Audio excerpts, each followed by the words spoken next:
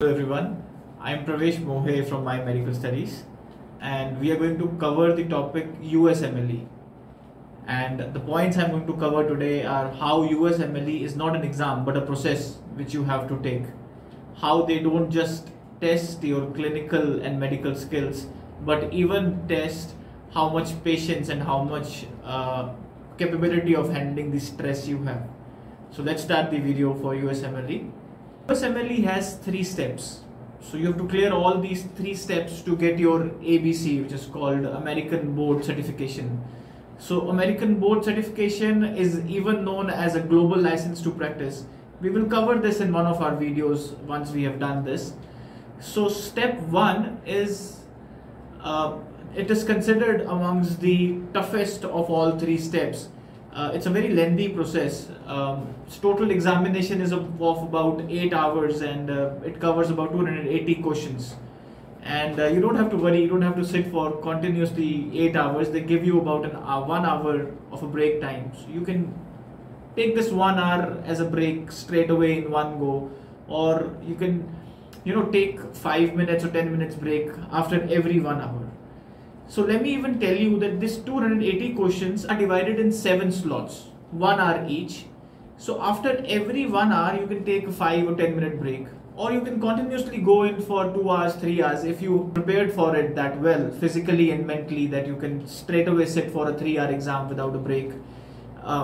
You can pretty much do that as well. So what actually is recommended is that after every 1 hour, you take 5 or 10 minutes of break, and that's how you cover your 8 hours.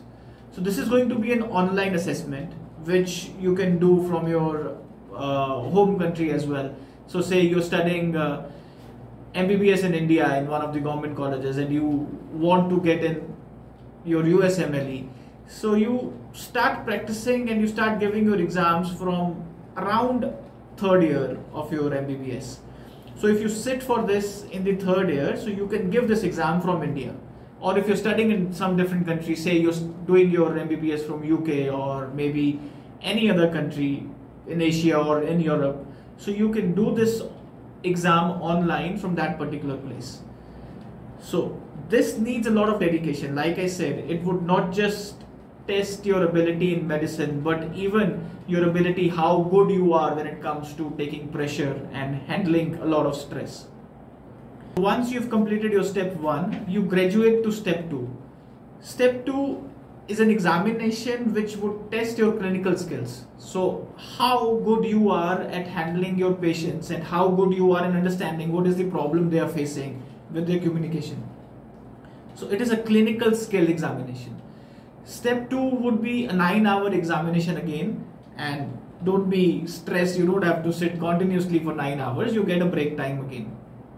In step 2, they even give you a small video in the beginning of the examination where you are told what to do and how you have to appear in that. Students, they face a problem which is the language problem when they are communicating with the patients when it comes to the step 2 clinical skills. So we suggest that you polish and you revise with your clinical skills, even revise your language, because we have to understand one thing, that we have to give this examination in English, not just to practice our clinical skills, but a little bit polish English would also help us, because that gives a edge when it comes to understanding what the other person is saying. Once you've cleared your step 1, graduated to step 2, and when you've cleared your step 2 as well, so it is time for step 3.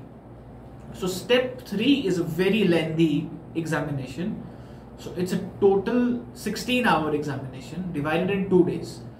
So it's a 6-hour examination and then a 9-hour examination. What happens in this is there are about 580 multiple choice questions.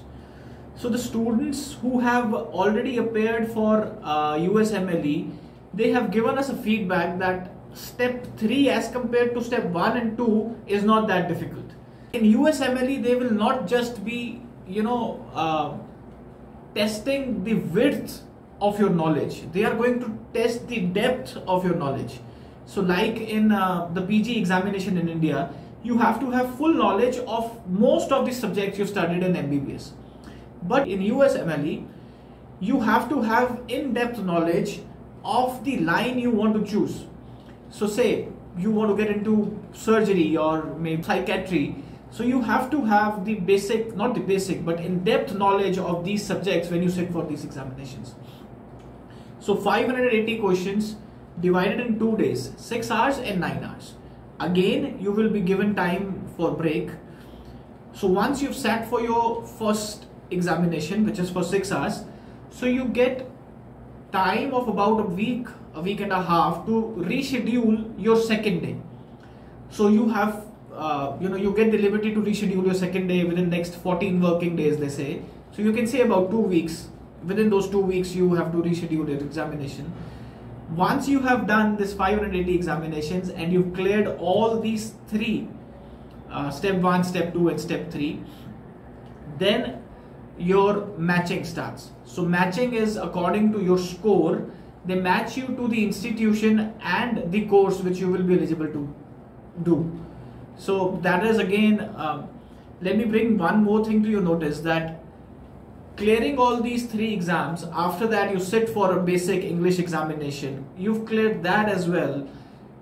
When it comes to the matching, we have seen that students who have excelled and got more than say 90% marks have not got top of the universities, but whereas a student who was mediocre and got between 70% or 80% and has done his MBBS from a good institute has a forte or an edge over the student who's got 90%, because maybe this student has done a lot of research. He's done some research with some reputed doctor. He has his recommendations in place. USMLE will not just see your score, but they will even see how you have helped the community and how you have helped the others. So I request all the aspirants of USMLE not just to be absolutely focused on your studies, but go out and do some social work and have your paperwork ready for that as well. Because my friends, you will be surprised to know how much this social work is going to help you when it comes to the matching. Once the matching process is done and your USMLE results are out, so the congratulations are in place, you are eligible to practice in United States of America, and you will be eligible to do your, as we call it, PG in India, in the United States of America. Next video, I promised I would cover how American Board ABC certificate is a global license. I hope this video was informative for you. Thank you so much for watching. If you have liked the information, please do hit the subscribe button and give us the comments. Thank you.